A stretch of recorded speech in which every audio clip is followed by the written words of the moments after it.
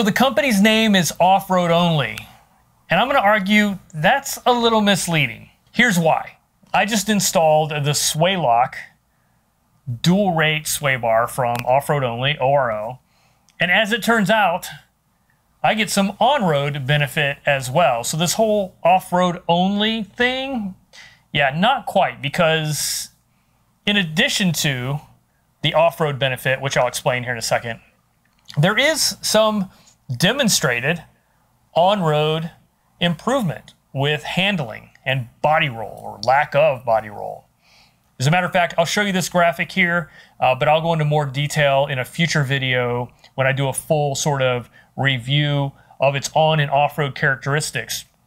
But I did some testing, and actually the SwayLOC seemed to perform better and limit body roll over the stock sway bar in the Jeep Wrangler, and much superior over, you know, a completely disconnected state. So that's an interesting data point. Again, I'll go into more of that in a future video. For now, though, this video, I'm going to talk quickly about the SwayLOC. You'll see a little bit of talking head stuff, and then I'm going to go into the installation of the actual SwayLOC onto my 2015 Jeep Wrangler. I'm going to install the main component, right? The dual rate sway bar and the links. And then in a follow-up video, I'll integrate it into my onboard air system, because I have the air actuated disconnect version of the SwayLOC.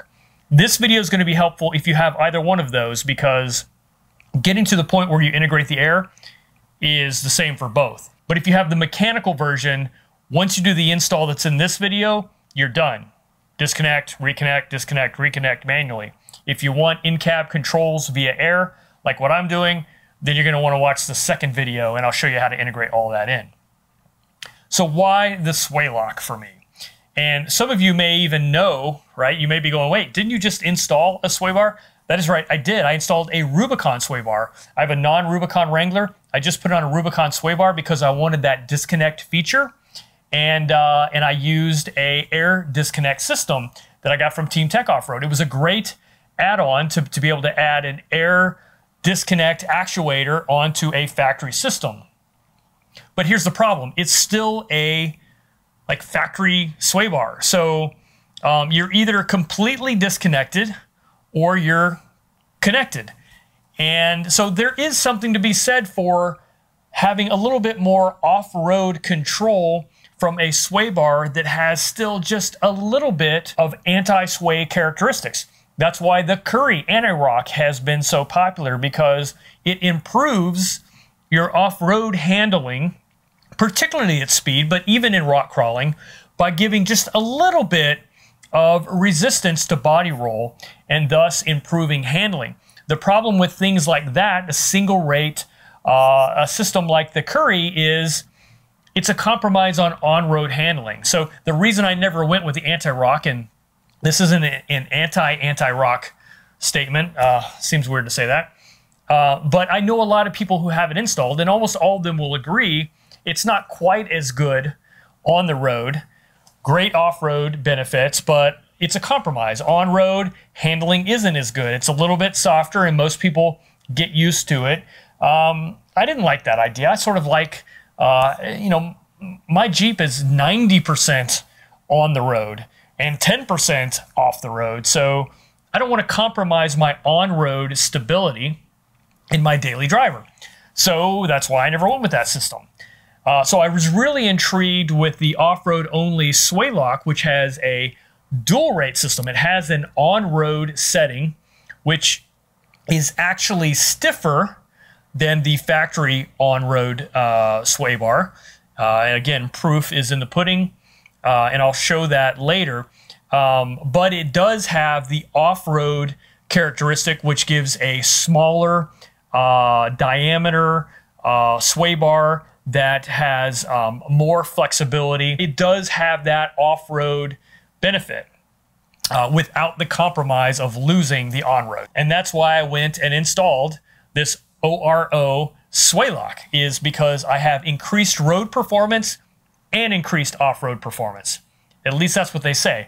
I still have to get out and do some more testing. But anyway, so I'm about to wrap up the talking head piece so we can get into the install. So here we go. This is me going through the install of the ORO SwayLOC.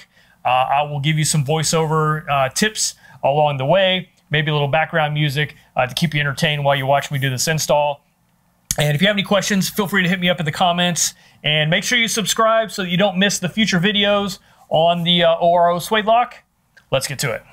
All right, one important point I want to make before we get started is the SwayLOC uses the factory sway bar mounting locations.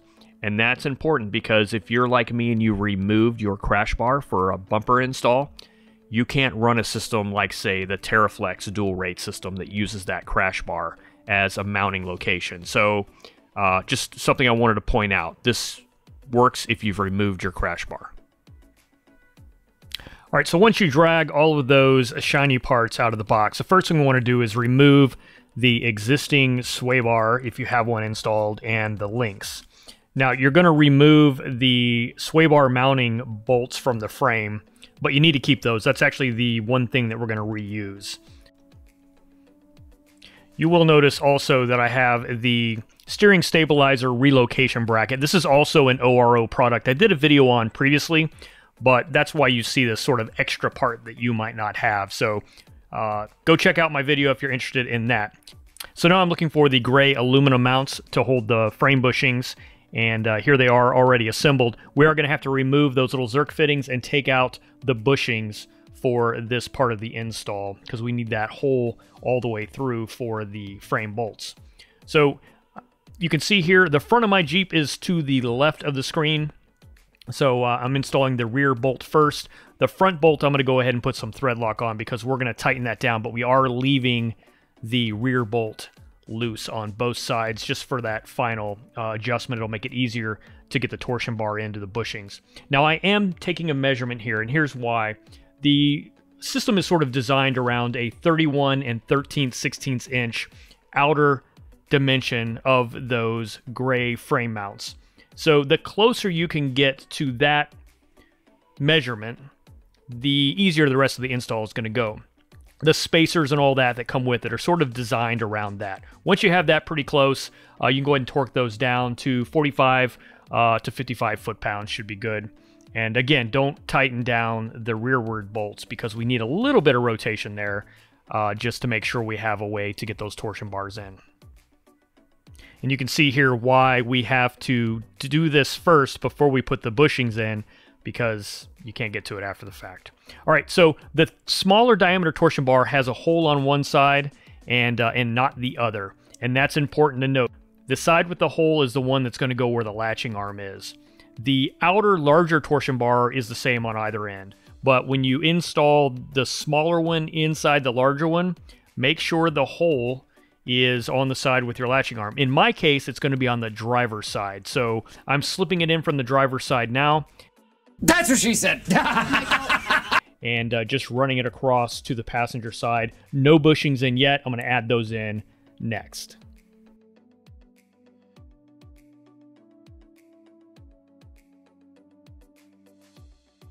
All right, once you get the torsion bar assembly in place, you're going to want to point the triangle part towards the rear of the Jeep. That's going to go straight back. And you can see here the bushing has a hole for the Zerk fitting to go through. It's actually going to go through the hole a little bit and keep it from rotating. And so you're going to line that up with the hole in the gray frame bracket for the bushings. And the first one's pretty easy to get in. You just sort of slip it in, and it might be a little bit snug, which is sort of what you want, but if you have too many problems, you can put a little bit of grease on it, but I did it fine without having to do that. I did put a little thread lock on this Zerk fitting, and then I'm going to tighten that down and hold that driver's side bushing in place.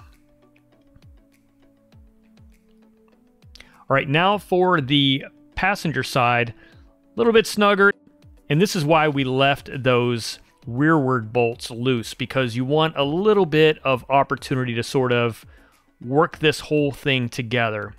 Now, be nice in general. You don't want to tear up the inside of those bushings, but once you get it all the way completely inside, the edge, then you can use something like I'm using here, a little piece of wood, just to sort of coerce it into place. Keeping in mind, you need to make sure that that zerk hole is lined up. Now there is a little hole drilled on the outer lip of that bushing that aligns with the zerk hole. So you can use that for an alignment as you guide it into place. All right, then we're going to torque down that zerk fitting and move on to adding the spacers. Now I'm going to space mine about 1/2 inch further to the driver's side than the passenger side. So from a spacer perspective with my test fit, I'm using one of the wider spaces and one of the skinnier spacers on this passenger side. And I'm just slipping on this dual hub arm to the passenger side just for a test fit. And then I'll go around and make sure that I'm not hitting anything and I've got ample clearance. I'll do the same thing on the driver's side. I'll put on my rest of my spacers and then install the inner arm just to make sure that it's not hitting. And I have pretty good clearance with that setup. So now that I know that my spacers are right, then I can continue to tighten everything down. If you run into some issues, you might try sliding things around with those spacers. All right, now I'm using the installation tool to tighten everything down and get those arms pressed onto the torsion bars. So there's that little stud that goes in the middle of the torsion bar. And then I'm going to add the heavy washer and then use the nut to tighten it down. Now you want to make sure that the torsion bar is aligned with the arm. And remember, I had you point that point part, the V shape, and that's to line up with these bars. So just as you're tightening things down, that has to be in place. And it doesn't take a lot of pressure to suck the arm onto the end of the torsion bar. And you can see here, I'm just lightly doing this. If it takes a lot of pressure, if you feel like you have to crank on it, you probably have your torsion bar misaligned with your arm. All right, it started out really light, so I know that everything was aligned properly, but now it's getting pretty hard to tighten down, and that's telling me that it's cinching up tight. You can visually look or use like a zip tie end or something like that to get in there and make sure that that torsion bar goes all the way to that center seam in the arm.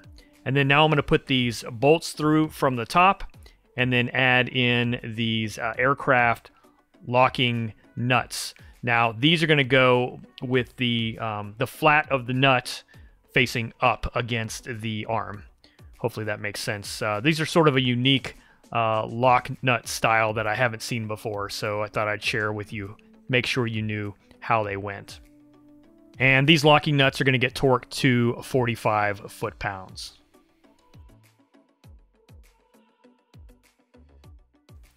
All right, what I'm doing here is just using a piece of cardboard to protect the arm and a hammer just to tap it towards the driver's side so that it seats fully against that aluminum bushing mount, and that'll give me the entire torsion arm length on the driver's side, which is what I'm working on next. Now I'm adding in the rest of my spacers. I end up with 2 of the skinnier ones and 2 of the fatter ones, and like I said, that worked out in my test fit. Now, same installation tool, except you insert the stud, and then what we're going to do is add in this little tube here, standoff tube, and then back to the heavy washer and that little nut. And here we're going to press on the inner arm all the way onto the larger diameter torsion bar. And same as before, if everything is lined up, it should go pretty smoothly. And in this case, we're looking for the end of that torsion bar to go all the way to the end of that arm.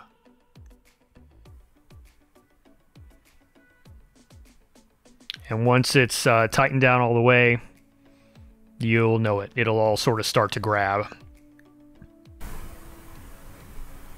All right, now I'm going to go ahead and put a bolt and one of the lock nuts onto the inner torsion bar and lock that in place. And you can see how that inner larger diameter bar goes all the way to the very outside edge of that inner arm.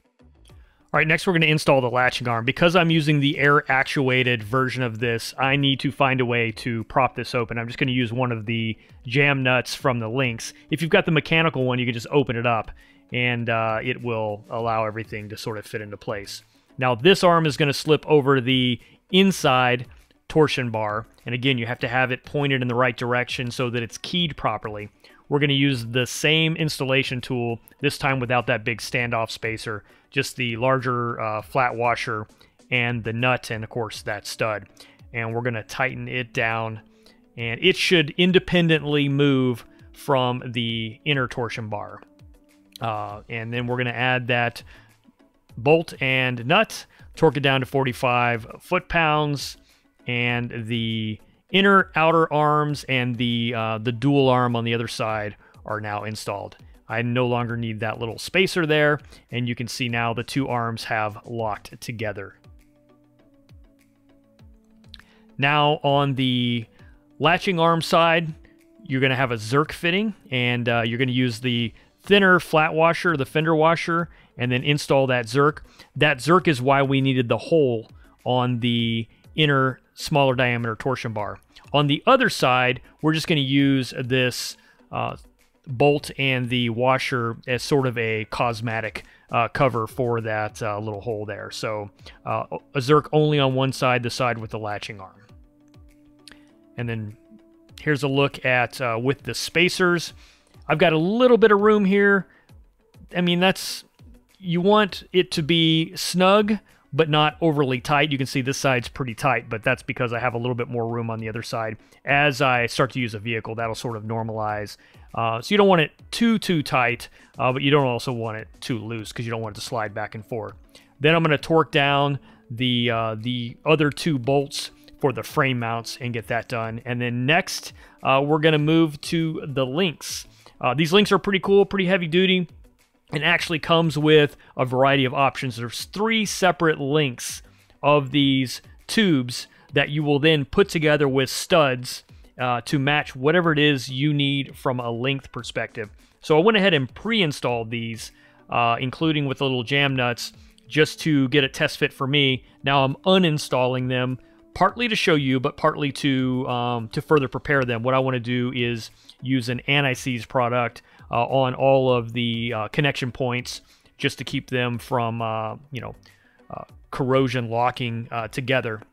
But when you install these, you can use whatever combination of links you want. So there are, as you can see, 3 different. So I'm not using the larger ones for my particular build. I'm using the middle size and the smaller size with the one stud in the middle. And what you're shooting for is enough of a length that whenever you go to full droop, you don't flip them inside out. And the instructions are pretty comprehensive on this. The old rule of thumb of the torsion bar arm should be parallel to the ground is pretty good, and that's kind of what I shoot for. But more importantly is that the links don't flip inside out at full droop. So I'm installing these together with the anti-seize product. One of the important things to know here is we want to lock those 2 bars together with the center stud that you just watched me install. The way to do that is to just really crank down on those jam nuts, hitting it from both ends. And at first, it's going to tighten the jam nut to the surface that it's immediately adjacent to it. Then after that gets tight, it's going to transfer all of that torque to the center where the 2 sections of the links are connected, and it's going to tighten that even further on the stud. All right, so go ahead and do my test fit, and then I work on aligning those joints so that they line up properly. One thing that's important to note here is while it's okay to start out with having the links on each side be the same length, in the end, that matters less than getting them fit perfectly to your Jeep. So I'm going to start with them lined up, but I'm going to adjust here in a minute. Now, also in your kit comes these little tabs to reinforce the mounting location for the links where they mount to the axle. I don't need this because I have an aftermarket axle that already has beefed up mounting points, but if you're running a factory axle, they recommend using these and at least bolting them in first and then welding them later. The instructions cover this fairly well. All right, now I'm going to start installing the links. I'm going to go ahead and set up the driver's side, but I'm going to completely install the passenger side first, the non-latching side. just so that I can make sure that the links are the right size for my Jeep. Again, they're going to be close to being identical in length, but I want to make sure that they're perfect for my setup. So I am using an anti-seize on these. Bolts go through, and then the little standoff spacer, and then the link. So now I'm already on to the passenger side, and I'm going to use the original tested length link, it's hard to say, on this side, and then I'll do my final adjustments on the latching side so I can really make sure that everything lines up properly. So for these, the links, they're going to get torqued down to 90 foot-pounds, and that's a lot, but these are half-inch bolts, so yeah. And of course, the beauty of this is you never have to take them apart again. All right, so that's what it looks like on the passenger side, all ready to go. You can see I have that arm pretty close to being level, which is what I was shooting for. But now what I'm going to do is go over and adjust so that on the latching side, whenever I put the link on the stud there on the arm, the latching mechanism engages easy. What you don't want is any forced torsion on that. As a matter of fact, on the driving torsion bar, the on-road larger outer diameter one, you can actually sort of tweak it to the point where it might actually introduce some pull into the Jeep. So what you want is get that last link set up so that everything is latched easily. And once I get it all tightened up and adjusted here, I'll show you. But you should be able to sort of freely move that latch mechanism in and out. Now, of course, I haven't hooked up my air yet, so you can just see here I can manually open it up and then it closes right up. So if you have to force that or sort of rock the Jeep significantly to get it to go into place, then you probably don't have your links well aligned. Here is sort of the final test to make sure that whenever I give it full droop and basically jacking up the driver's side, you can see I've got plenty of room there where those links aren't going to flip inside and out, and that's kind of the goal I'm going for here. So really, that is the install of the SwayLOC system. Again, if you have the manual SwayLOC, the manual latching version, you're probably going to be done right now. You probably need to put some stickers on, and don't forget to grease everything up, which is easy, because by the time you get done with this, you'll be like, oh yeah, sweet, I did it, and then you forget, yeah, you've got some zerks to grease. So there's 3 of them, that one on the end, and then the 2 underneath at the frame bushings. But after you get all that done, you're pretty much done if you're on the manual side. If you're going to connect it to your onboard air like I am, you're going to want to watch the next video, which will be setting it up for air-controlled unlatching of that mechanism to go into the off-road mode. Anyway, guys, that's it. Stay tuned. Thanks for watching, and I will catch you on the next one.